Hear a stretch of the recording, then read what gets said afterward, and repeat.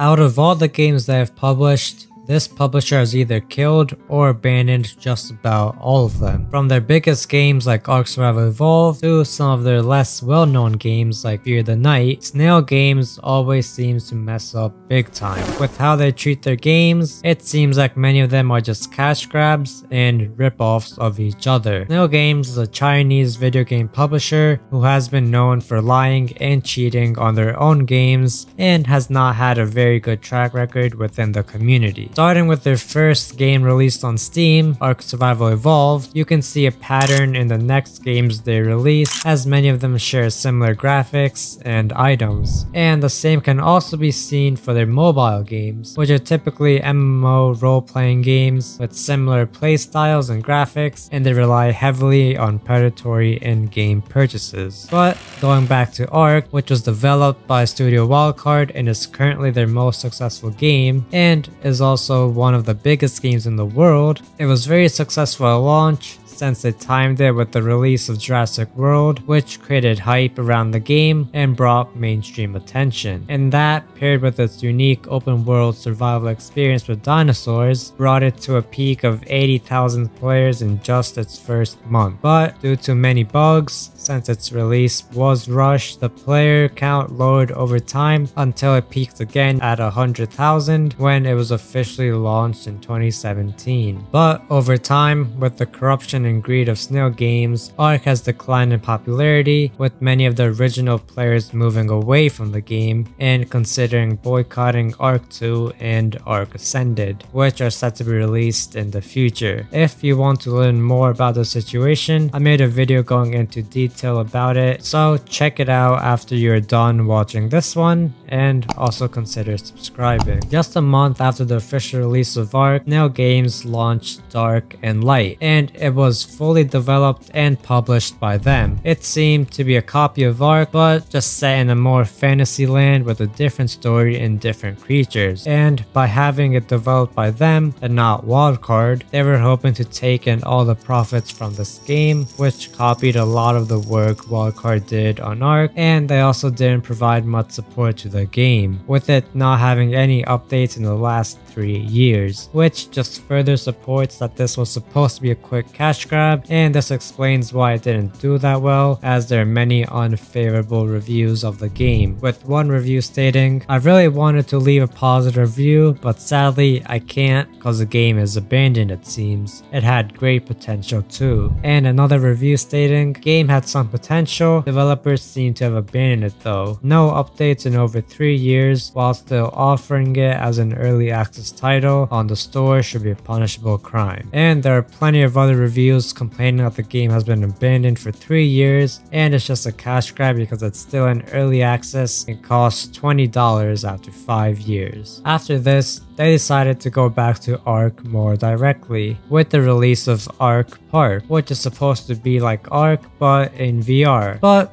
once again, this was just another loosely put together game trying to profit off of the success of Ark. They tried to include all the main aspects of Ark and just ended up with a game that doesn't have any real focus, as described by this review reading, "The main problem is Ark Park just tries to do too many things at once. I'm still not sure if it's a crafting game, first-person shooter, or educational experience." And another review that says, "This is a tech demo, not a game." Snail Games even responded to this review with some broken English reading, "Hi Loose, today we update the patch and add free movement and fixed many bugs. Welcome back to enjoy the game again. We need your voice to improve. Also in the future, many fantastic parts will join in DLC." And the comments on this were all expressing their dislike towards all of this, with the DLC costing $8 on top of a $40 game just for some cosmetic outfits and a simple reskin. This just shows how Snail Games had planned this all out to be a cash grab since the game has now been abandoned. After this, however, they will release what is their second biggest game called Atlas, and it was another spin-off of Ark, with it having similar items, a similar UI, UI and similar game mechanics, just all set in a more naval themed world. And this game had built up a lot of hype with its promising trailers and sneak peeks and the amount of mainstream streamers that were going to be playing the game on launch day. But it was that day where everything went wrong. There were tons of bugs and glitches, and it was evident that the game was nowhere near being ready to be played. I'm in the ocean again.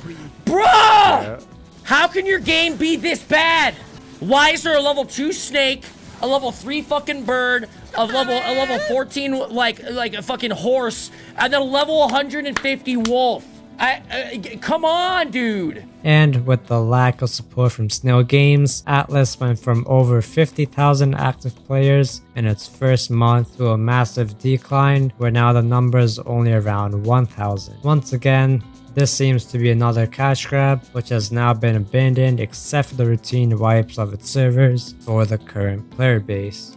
Another game they have abandoned is Outlaws of the Old West. It is similar to Ark, but is set in a Wild West themed world with a different UI. It has mixed reviews overall, with many complaining that the game has been abandoned and was, once again, a cash grab by Snail Games. And similar to Dark and Light, it is still in early access despite it being out 4 years with no recent updates or news on the game, and it is still set at full price. One review says, "Dead game. Will not be updated, has been abandoned as the devs were not paid by the publisher," which I cannot confirm, but is definitely a possibility considering how they have treated their other developers, such as Wildcard, whose CEO they had tried to frame in a leaked conversation with the CEO of Snail Games. The next game is Ark, and it's another spin-off of Ark, but unlike the other games listed earlier, it was actually pretty good and is still doing alright, but it does have the risk of being abandoned soon.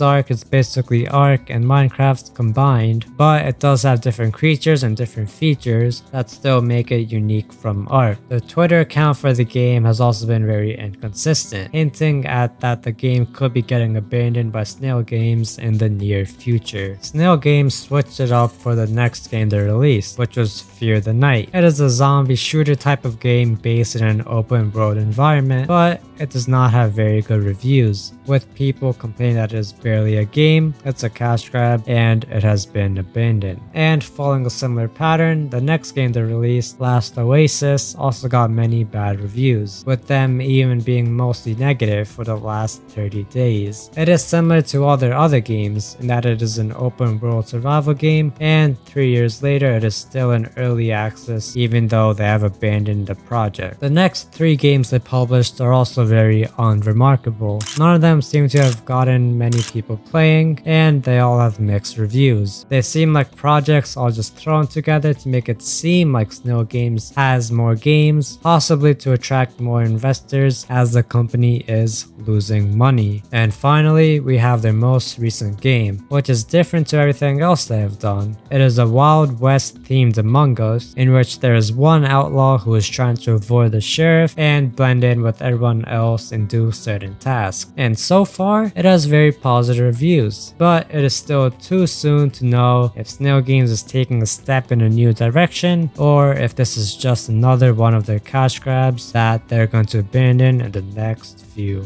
months.